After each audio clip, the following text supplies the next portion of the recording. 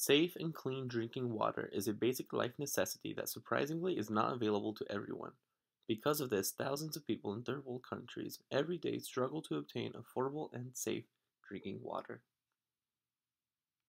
Basic factors that create these issues include improper sanitation, open defecation, inefficient methods of water collection, and chemically polluted sources of water.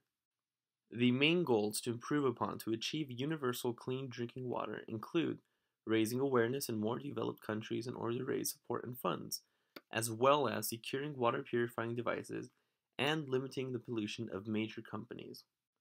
By doing so, we can secure the refinement and purifying of the water in all these third world countries through simple processes like water filtering facilities and portable water purifying devices.